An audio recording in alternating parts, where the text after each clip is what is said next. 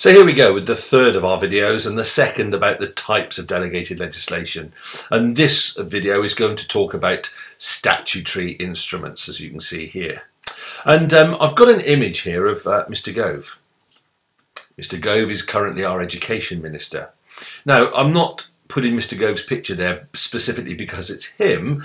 I'm putting it there as a reminder that statutory instruments are about the work that government ministers do.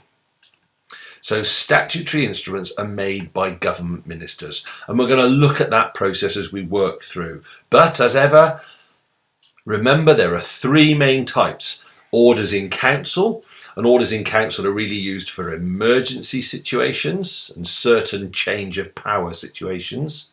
We've got bylaws, and in this video we're going to look at the statutory instrument. So the easiest way to start is just have a quick introduction.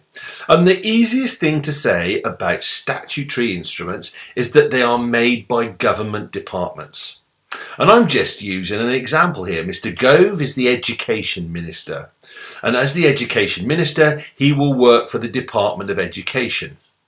So therefore, a statutory instrument that was to do with education would be delegated to Mr. Gove, the Education Minister, who would draft it using or through the Department for Education. Now, of course, as the Education Minister changed, then it will be a different person. But any education statutory instrument would be done by the Education Minister through the Department for Education. So the same is true of any other statutory instrument. If it was a statutory instrument on defence, it would be made by the Secretary of State for Defence through the Ministry of Defence. If it was an issue of the environment or farming, it would be made by the Minister for DEFRA, the Department of the Environment, Food and Rural Affairs, through through DEFRA, through the Department for Environment and Rural Affairs. So the idea is a statutory instrument is a law made by a government minister under the authority of the Enabling Act, so you still need the Enabling Act.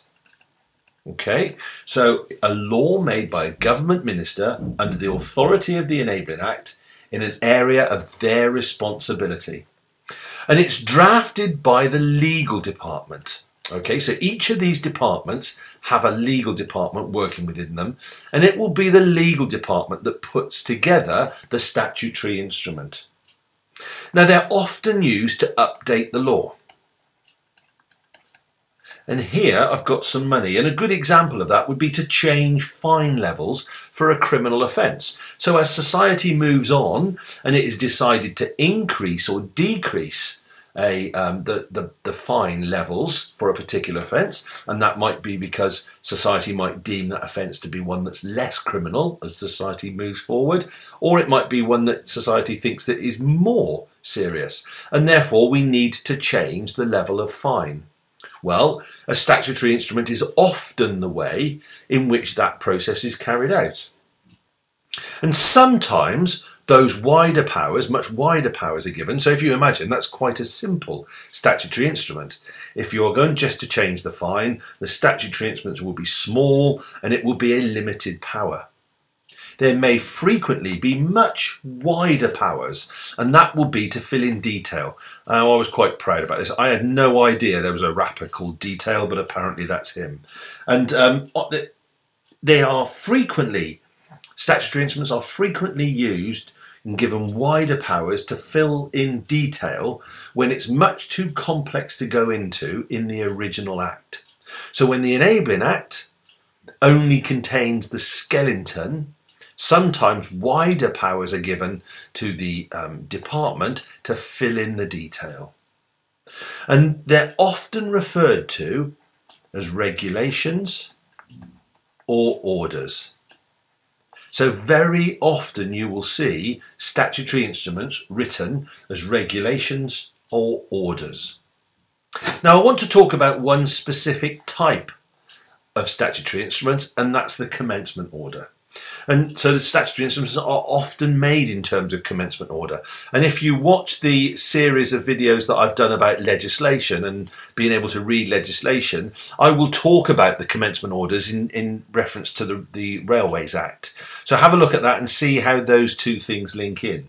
But a commencement order specifies when an act comes into force. So it specifies when an act comes into force. So there may be occasions when you don't want the act to come into force immediately. And the example I'm going to use is the Police and Criminal Evidence Act 1984. When that was passed, part of the Police and Criminal Evidence Act required that interviews by police officers of suspects needed to be taped, recorded. Now, the process, once that becomes law, for getting every police station equipped with soundproof interview rooms, with all of the right recording equipment, to conduct the training necessary for police officers, meant that although the act was enacted, there was a time period before it became able to be enforced. So the commencement order would give the date that it would start to come into being. There's another example here, and that's with the Railway Act. And as I said, if you go to the series on how to read a piece of statute, I'll spend some time talking about the Railways Act, and I'll spend some time looking at commencement orders written under the Railway Act. And there may be several commencement orders made in the respect of the same act, and that's very true of the Railways Act. So the Enabling Act different sections of the Enabling Act might be brought into being by the commencement order, the statutory instrument. A good example of this is the Town and Country Planning Act 1971, and that had 75 commencement orders. So a commencement order is a statutory instrument that brings in a whole or a part of the parent act. Now sometimes there's no limit on the time, and sometimes they never get brought in. So the Easter Act of 1928 has never been brought in. The idea under the Easter Act was to make sure that Easter fell on the same day every year. And that was a bright idea that happened in 1928 that never gained any momentum. And so therefore it's never been brought into power. So the last area to look at for statutory instruments is to say that they are often used to make sure that United Kingdom law complies with the European Union law. And an example of this is quite a long title, is the unfair terms in consumer contracts. So the unfair term in consumer contracts regulations 1999.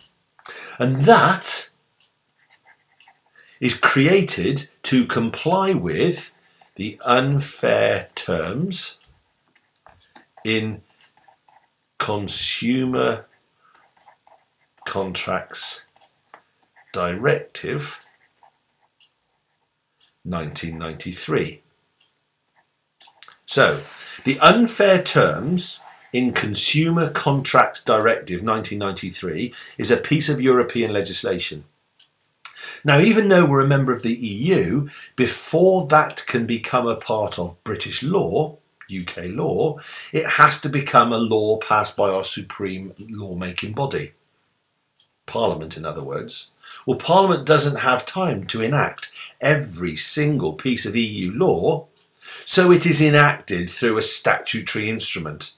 And the statutory instrument in this case is the Unfair Terms in Consumer Contracts Regulations 1999. And that brings the Unfair Terms in Consumer Contracts Directive 1993 into UK law. So I hope that makes sort of sense. And finally, the last thing to look at is the idea about volume and enforcement. And there's a large volume of law made through the process of statutory instruments. And at present, it's above, so it's beyond 3,000 statutory instruments every year that are produced. So you can see that without the statutory instrument, there's no way that Parliament could introduce that amount of law. Now, statutory instruments are also enforced in the courts, and they are just as much a part of the law as any other enabling act or primary legislation. And some statutory instruments apply to the whole of the UK, and some apply to part of the UK. And that's it. It's as straightforward as that. Let's quickly have a very, very quick recap.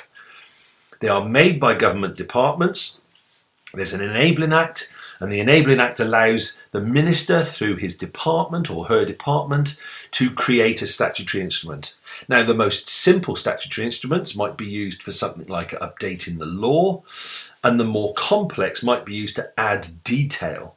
They're known as regulations or orders, and frequently they take the form of a commencement order. They are often used to make sure that the United Kingdom law complies with EU law. There is a large body of legislation made in this way, and it is enforceable through the courts in the same way as any other act.